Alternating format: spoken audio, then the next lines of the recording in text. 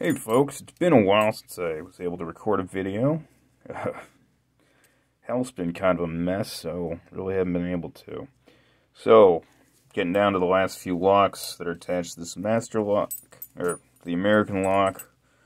Today I'm going to try to pick master lock V-line or 5-line, not sure which. It's a 50mm padlock. I'm using a top of the keyway, homemade top of the keyway tension wrench. I think you can see the little teeth I cut into it there. And I'm bringing back an old favorite. Well, not exactly a favorite, but an old tool I haven't used for quite a while, which is the RCS jackknife from, I believe, lockpicktools.com or Hardcase Survival, or whatever that is. Anyway, if you're interested, post a comment and I'll find you a link to where I bought it.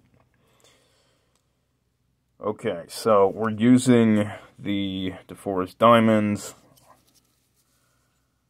on the jackknife. Okay.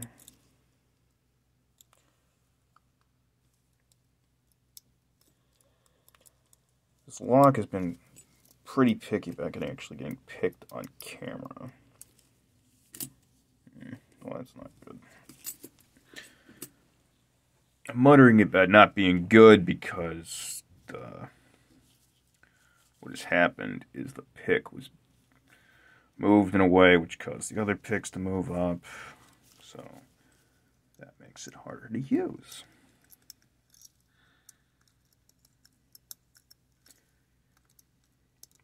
I think when I initially talked about this jackknife, the major criticism I had for it was that right here there's this gap. If it was flush there, that would be really helpful, which would prevent the picks from doing what this is doing and moving back at a weird angle.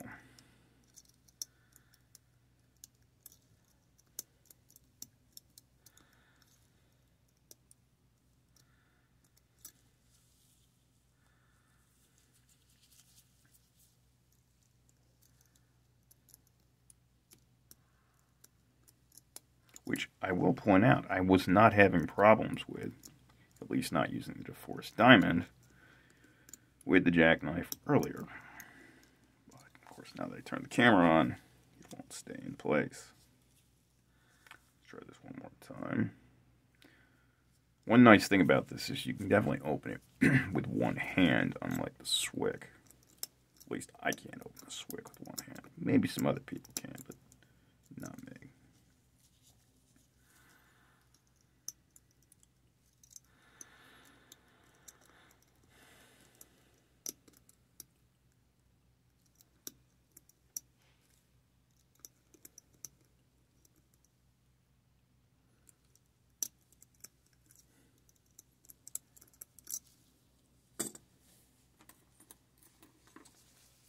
I'm going to grab a different DeForest diamond made by the same folks and let the pins drop again and see if we can try this again. Since the jackknife doesn't want to cooperate right now.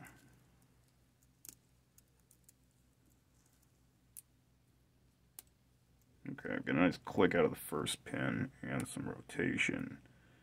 Second pin, another click, more movement on the core. Is that the plug? Does it matter? Probably to somebody.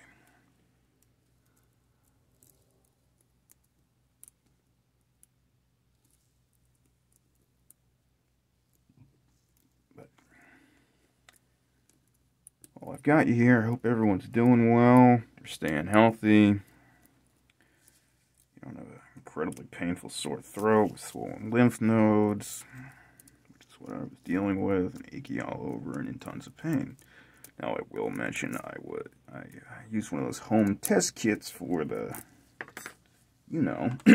thing that's been going around for the last almost 2 years now. No, about 2 years. When it showed up. And that was negative, although Those aren't 100%. I think it said it was about 85% accurate. Those tests sold out real quick. Bought 2 and realized I needed more. Ended up having to spend a lot more money at a store that only had some left because they were charging more. And we got it open.